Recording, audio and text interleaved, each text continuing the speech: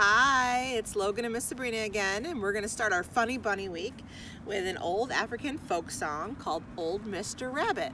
And the author, we don't know because it's been around for a long time, but the illustrator... The author writes the words. Hi, ho, the author writes the words. In this case, though, we do know the illustrator. The illustrator is Robert Bender.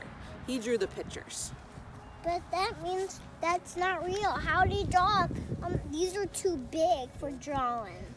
All right, you ready? Old Mr. Rabbit, you got a mighty habit of jumping in my garden and eating all my cabbage.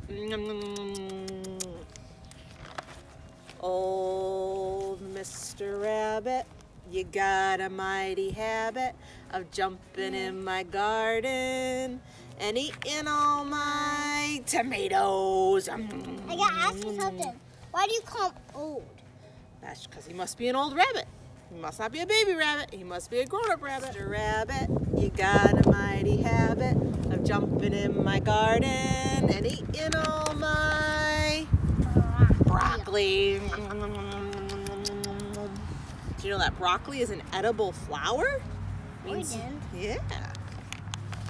Old Mr. Rabbit, you got a mighty habit of jumping in my freezer and eating all my ice cream. Did you eat all my ice cream? Yes. Oh no! Logan, can you remember all the things old Mr. Rabbit ate?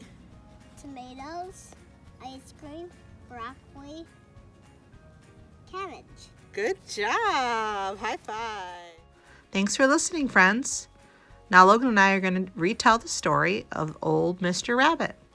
Look in the description of the video for more extension ideas and keep an eye on our webpage for lots of other funny bunny projects. Love you. Old Mr. Rabbit, you got a mighty habit of jumping in my garden and eating all my cabbage. Oh no. Old Mr. Rabbit, you got a mighty habit of jumping in my garden and eating all my tomatoes. Oh no, my tomatoes.